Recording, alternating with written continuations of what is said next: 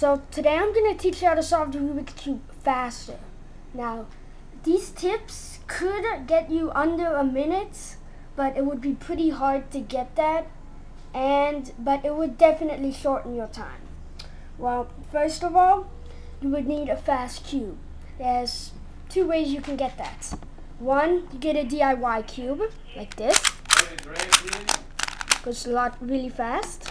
Or, put Gigolo in it, like this. This is Gigolo. The best lubricant you can possibly get for the Rubiks Cube. Or you can do both, even faster. That's what I do. So, you get your cube, and we're going to lubricate it. So you get your cube like this, you pop it out. My cube's easy because it's a DIY. Your cube might be a little harder, just poke a screwdriver in there or something. Pop it out, then take out the first 3 pieces like this. So then you have this little hole here. So I'm going to show you how it's done, but I've already lubricated mine with Gigolo, so I don't want to over lubricate it. But you always want to have it in like an open space. See? Now, I'm just going to put in 1 spray, but you can put in 2 or 3. Just like that. Then you put the cubes back in. You really only need to do that in one place. But if you notice that in other places, other sides of the cube aren't going as fast as the side you lubricated, put it in that side. It has a little bit of a smell, so you should do it with an open place or outside.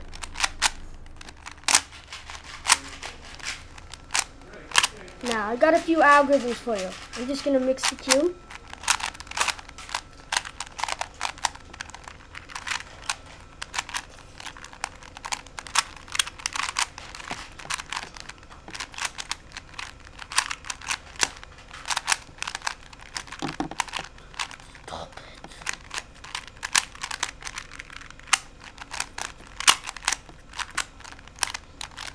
Okay, scrambled.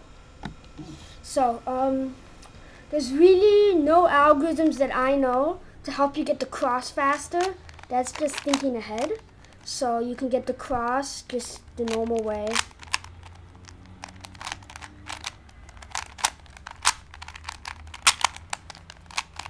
Okay, so after you get the cross and you want to get the corners in place, then there is a faster way. So we'll do the green, orange, white.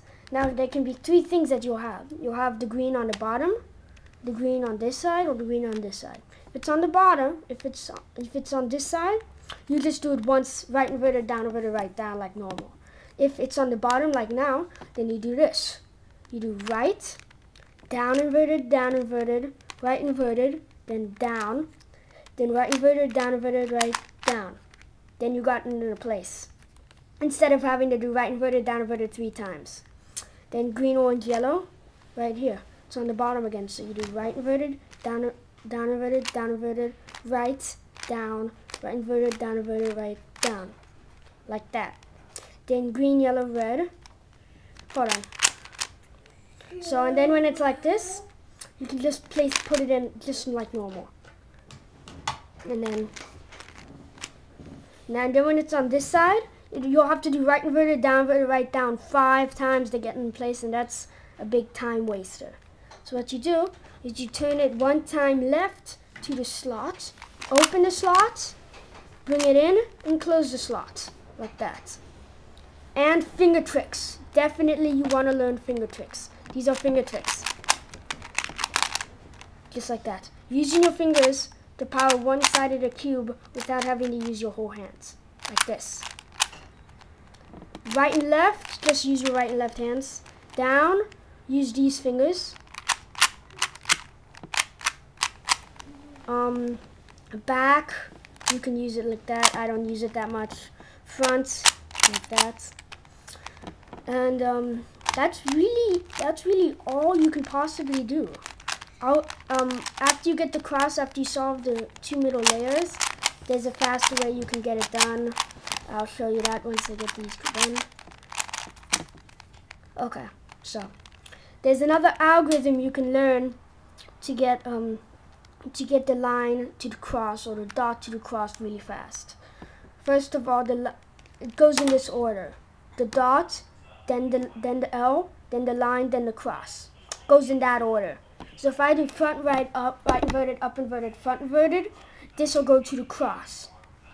But I can skip 2 and get to the one after this. So let me show you. I'm going to get to the L. See? Now I'm going to take the L straight to the cross. I'm skipping the line. So instead of having to do 2 algorithms, I'm only going to do 1. So it's like front, right, up, right inverted, front inverted, except it's front, up, right, up inverted, right inverted, front inverted. You skip 2 and you went to the line. And then really that's all there is to it. You don't want to open up the cube and lubricate it until you know how to solve the cube and you're pretty good at it. Otherwise you can put the cubes in the wrong place and you got a problem if you don't know how to solve it. So that's really all I can tell you. Please subscribe and comment to this video. Thank you.